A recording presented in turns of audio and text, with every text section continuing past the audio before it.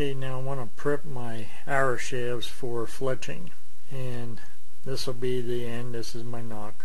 I have it taped to keep any water out of it since I installed them, and we're going to clean the shaft with Comet and a green scratch pad. You can get these at dollar stores, flea markets, cheap. You can get a whole pack for $1. They vary in thickness, but they're very inexpensive. Okay, once we clean this arrow shaft, this carbon shaft, we don't want to touch it, because then you just put oil back on it, and we want to make it as clean as possible so glue will stick to it when we fletch it. So I'll start out using cold water, soak the pad up, put Comet on.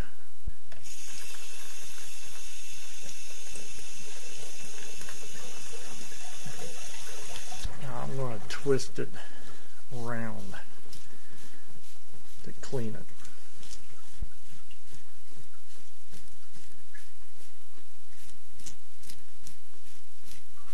Put some Comet on my pad again. Use a turning mode around circle. Don't want to go back and forth, because that'll put grooves in it that way.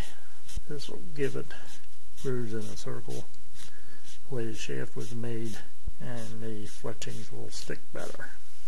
Now I want to rinse that off, cold water, then I'll get hot water. Make sure we have all the cleaning material Comet off of it. Just real hot water for to clean her off. Okay, now we won't touch that end, we'll leave it air dry.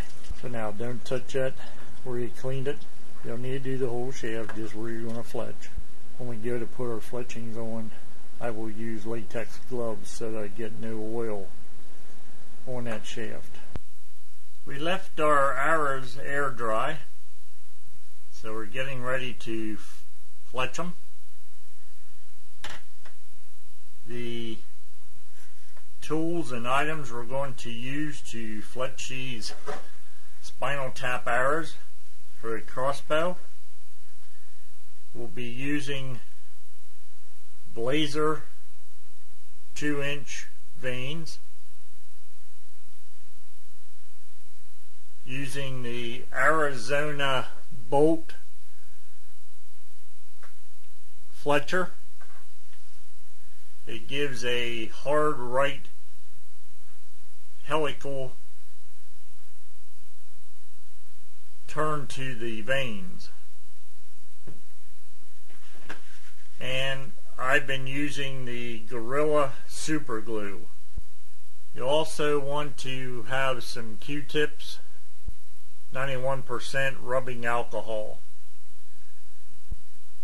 That's what we'll use to clean the vane area that will be glued to the arrow shaft. The other thing, you want to use some latex gloves. If you accidentally touch the area that you're installing your vanes on, you won't put any oil off your finger. Arizona Easy Fletch bolt. This has a cap on it that locks the arms together. It is also spring loaded. You push it up, then the arms will open up. You put them on, you slide your cap down over your arrow shaft, and then you press up and release that down, and that holds everything in place till it dries. So to use it, you press her up, remove your cap. There's one brown arm, two green arms. The brown arm indicates cock feather. Some crossbows, they might put a different color on. This is what you would use as your cock feather. I use the Blazers. All three of them are green. What I do is I will mark them based on This will be number 1 when I mark it after it's dry. That's my basic cock feather. And then I'll go to the right. This will be 2, and this is 3. So that's how I do it. If you're making your own arrows, you can do it any way you want. The other thing we need to do is, since we have our spline mark, we will want to turn it to the brown section, or the cock feather. That's going to be our main goal. And whenever you're ready, this cap just slides down over here and it locks that top in place, and then you release, like I said, the bottom. It comes up over and holds everything in place. Alright, we don't need that cap right at the moment. What we do need to do is make sure we have our spline and our brown arm in line. You insert your vanes into each of the arms, slide them down to the bottom.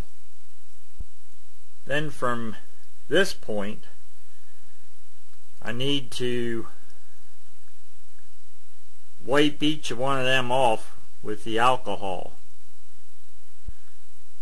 And it doesn't take much. I just work from the front of the vane back, and I'll take the other dry side and dry them off.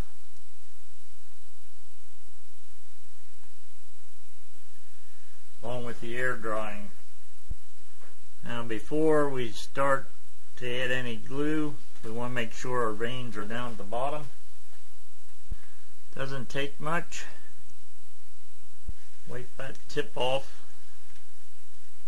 I'll put the cap back on. Close the arms, just ease it up real slow till it touches. Same way each one. Ease them up slow. Put your cap down. Take and release the bottom so it comes up. Put the pressure on, and you leave her. You can leave it air dry as long as you want to. It doesn't take real long, but we'll leave that dry for a little bit. One other way to do your vanes is you can do them ahead of time, and you can hold them, wipe that down, grab your next one, wipe it down. You don't have to, but I just take the dry end, get back over through it, wipe it off, and they're ready then for my next arrow to fletch. Okay, here was the first arrow I did. Have my vanes numbered 1, 2, and 3. The second arrow is still in the jig drying. One thing you want to look at when you're done is at the front of the vane.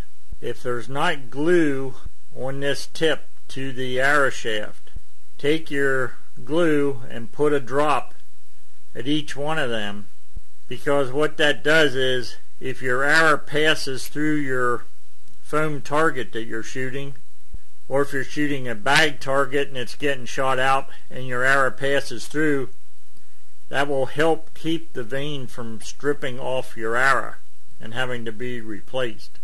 Another thing, any excess glue that you might get, use a Q-tip and just wipe it off along the edge. If you can, if there's a lot, move it towards the front and put that bead up front. Okay, these might be alright, but just to show you what I mean, is you take your glue, get a little drop out there on the end, move to your next one, do the same thing, and then on the third one, and then just leave that dry. Okay, a quick tip for you. If your fletching arms get glue on them, take a Q-tip dip it into acetone, and you can clean that off. And you can do each arm that way. If they get real bad with a buildup of glue, take a glass like this, fill it up with acetone that would cover the whole arms, dip it into that,